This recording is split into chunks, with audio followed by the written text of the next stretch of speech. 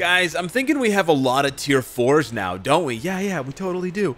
And sometimes it's really difficult to choose who your next tier 4 is when you just look at all these things, you look at all these guys, everyone says all the tier 4s are really good. Yeah, that's true, like, they're all really hyped up. So what if there was a better way? What if there was another way? What if I could throw even more data and spreadsheets at you? Well, fear not, because I'm not going to be ordering 55 hamburgers. What I am going to be doing is showing you the new tier 4 Giga Guide. Huge shout out to Abaddon, by the way. I basically ripped off his idea. He had this idea and he has tracked this for much longer than I have. So kudos to you, Abaddon. Thank you so much for showing me the ways of the spreadsheet gods. And essentially, this spreadsheet is broken down into 2 lists. And I will be copying this into the mega guide. So if you don't see it there just yet, don't panic. It will be there shortly. But we have the guide on the left, which is my subjective ranking. Okay, my subjective ranking of these characters. And then we have the guide on the right, closer to me here, which is an objective ranking of the characters based on how many stages they are eligible for in World Boss Legends. So you have both things of value to you, and now we'll just go through and break down each one of them so we can talk about it a little bit more, and we can kind of zoom in a little bit so that it's a little bit easier for y'all to see. So starting us off with, oh, and it includes Spider-Gwen, by the way. Yes, we are including Spider-Gwen. We'll talk about her in just a minute. I know she hasn't been announced as a tier 4 yet, but it's basically in the bag here, ladies and gentlemen. I'm a time traveler / Netmarble CEO, whatever you want to call me. I know it's coming. So as far as this objective ranking goes here, not necessarily ranking, but it is ranked in terms of how many total stages they are available for all World Boss Legends, including the new Purple Kang. So the way that this works is when you see a number here like Thanos 5 for null, that means that you take that number 5 and you multiply it by 5, and that means Thanos is available for 25 stages or 5 different stage requirements for null. Now, none of these rankings and none of these numbers include the stage 1 to 9 when there's no restriction, because that's just redundant to list that, and everyone is available for those stages, so it wouldn't make a difference on this ranking. But as you can see here, it's a pretty stark contrast between the ones at the top. So let's say Shadow Shell, we know for sure she is available for 26 different stage requirements, right? So you multiply that by 5, she's available for over 125, I should say. Different World Boss Legend stages, and then you scroll down to the bottom and poor Adam Warlock is only available for 12. That's less than half. So from purely a World Boss Legend perspective, right, if you're just looking at World Boss Legend and you're just looking at how many stages they're available for, if you want to climb and if you want that variety, you know, Shadow Shell represents more than double the value of Adam Warlock for that specific piece of content. That is not necessarily meaningful to everyone, and of course that doesn't capture the full value of Adam Warlock, but that's really meaningful for some players if that's really what they want to focus on. Like, that matters a lot. Now, you will see Jean Grey down here at the bottom at 13, and that is correct, right? I've double-checked the math here. She's not available for very many World Boss Legend stages currently. Of course, that again, that doesn't represent her full value, but it is something to consider if you want a character to climb for specific content. I don't think any of these rankings and any of this information should necessarily affect the tier list, but it is something that I take into consideration when I make the tier list, right? But, you know, regardless of how many stages, for example, in Jean Grey's case, regardless of the number of stages she's available for, she is so dominant in those stages and everywhere else that it basically does not matter, right? So I would still say Jean Grey is a much better tier 4 than Shadow Shell. It's just that she's available for half as many World Boss Legend stages because the combination of villain, universal, female, mutant is just not very often listed in any sort of combination. Now, a question I know a lot of you guys are going to have for me, if you look at a character like Iron Man, you say, well, Iron Man's only available for 100 stages? Because you take that 20 and you multiply it by 5. That seems off, Alex. Aren't you always touting Iron Man as this amazing hybrid between a blast hero and a blast villain? Well, yes, but for this list, no. And the reason for that is there are a couple of other characters like Namor, like Hulk, like Captain America, who do flip-flop or switch from hero to villain. And there's a couple of other things, like even Wolverine has a villain uniform. However, those uniforms suck mega balls, and that's a new term I'm coining, mega balls. So it would be misleading for me to list Iron Man's, but not list any of the other ones, because they technically have villain uniforms. And heck, Captain America technically has a female combat hero uniform.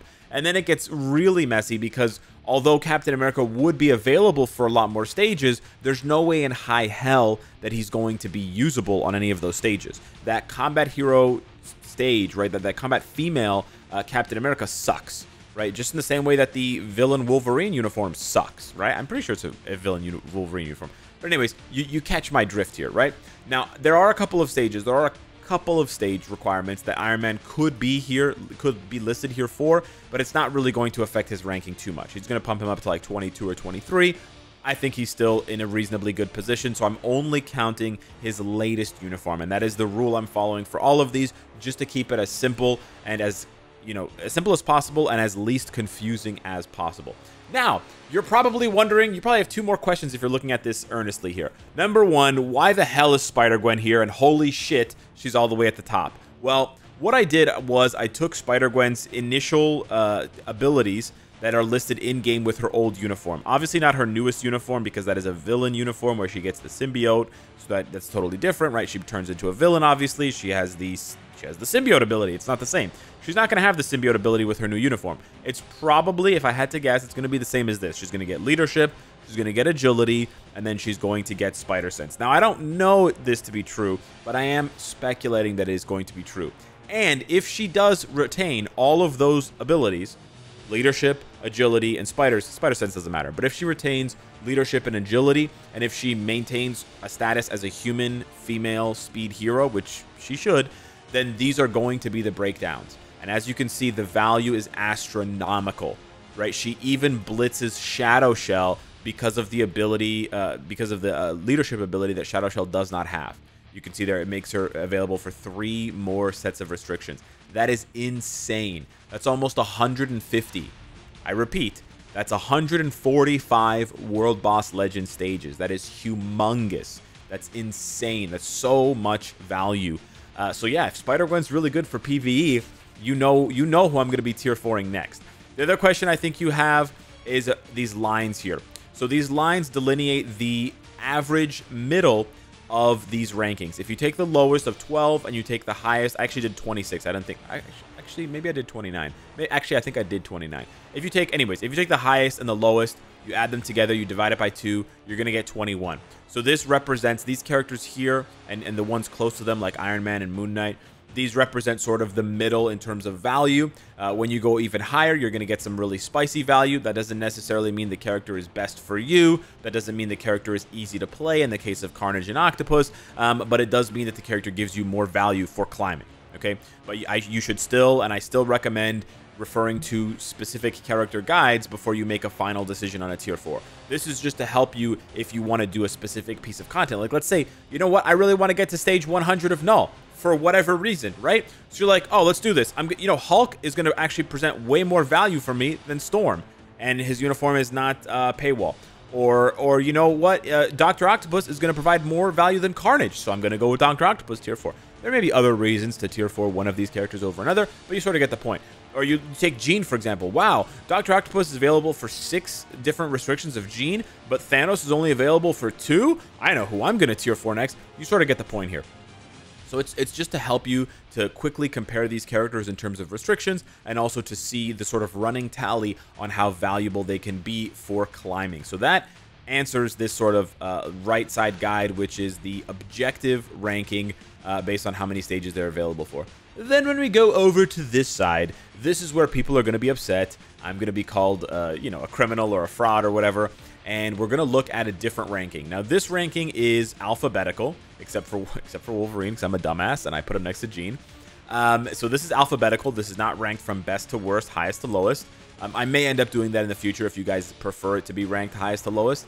But for now, it is alphabetical, just so that it's very easy to find the character that you're looking for, except for Wolverine. And this basically just ranks, in my opinion, how good they are for different content. There's okay, which is okay is good. So I should probably change this. Okay is good, or sorry, 1 is good, 2 is great. Oh shit. 2 is great, and then 3 is amazing, and then 4 is meta, but that's a PvP only number. So you can't hit a 4 in any of the other categories. Now you're probably asking, why did you do that, Alex? That sounds stupid and needlessly complicated. Well, it may be both of those things, but PvP is only listed once here, despite the fact that there are now 3 mainline PvP game modes: Timeline Battle, Otherworld Battle, and Alliance Conquest. So rather than listing those game modes out separately and creating like unnecessarily corny nuance, I decided to just make this number here. I actually might even crank this up to a 5 because it's difficult to accurately reflect the value of PvP only characters, PvP only tier 4s. And if I didn't do this, if I didn't have the 4 here, then all of the PvP, the good PvP characters would be statistically lower and skewed low based on anything else. Now, this list has its flaws. Like I said, that might be a flaw for some people if they're really into PvP. The ABX, ABL being listed as separate columns can also be a flaw for some players if they're not really into ABX and ABL at a high level. I decided to delineate them because characters that are not good for one could be good for the other and vice versa. Whereas a character that's really good for Timeline Battle, it's very rare that they're just shit for Conquest and shit for Otherworld Battle. Usually they have sort of measurably similar value for these other game modes, these other PvP game modes. Like Adam Warlock, he's just amazing across the board in all of these PvP game modes, so he gets a 4. Carnage is amazing in all these game modes, PvP game modes, so he gets a 4 across the board. But then you take a look at ABX and ABL, and a really good example, Shadow Shell. Really good for ABL, pretty dog shit for ABX. I realized as I was talking about Shadow Shell that I should have frozen the top row, so here you go. Much better example here, much more visually, complete. Some characters are just really good for one game mode, but not really good for another, whereas it doesn't really translate as much into PvP, where if a character struggles in PvP in one PvP game mode, chances are they're going to struggle in all of the PvP game modes. So that is why I did the list this way. There is quite a lot of thought that goes into it, but I do still struggle with the rankings sometimes. I do think some of them are accurate. I do think some of them feel a little off. For example, Shadow Shell being an 11 feels a little low to me. Professor X being a 13 feels a little bit high to me. Same thing with Magneto. But there are the obvious ones that stand out. Jean Grey being a 17 is just, yeah, that makes sense, right? She just dominates. She dominates across the board for content. Whereas someone like Black Widow, despite holding on in ABX and ABL, struggles otherwise, right? She gets out at tier 4. She gets outclassed by a level 70 or level 80 Miles Morales, which is pretty embarrassing. Not really much value for GBR, quite slow there. Not much value for farming. Maybe she'll pick up value in PvP once more people swap her over to like a greed build or like an authority or something like that. So this ranking is obviously could be subject to change. But I do think that it gives you a little bit more insight into maybe how I see these characters, and maybe if you're looking for a character for a specific piece of content, this can sort of put you in the right direction.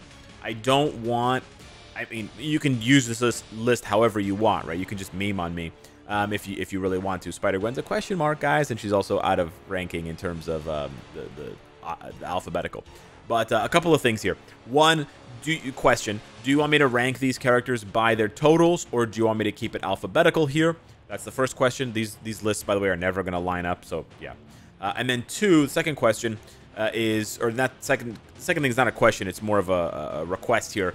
Don't use this as the only way you decide to tier 4 a character. Please don't do that. In general, you should never make a big decision based on one piece of information, so just take that as like a corny life lesson from a guy you didn't ask for life lessons from.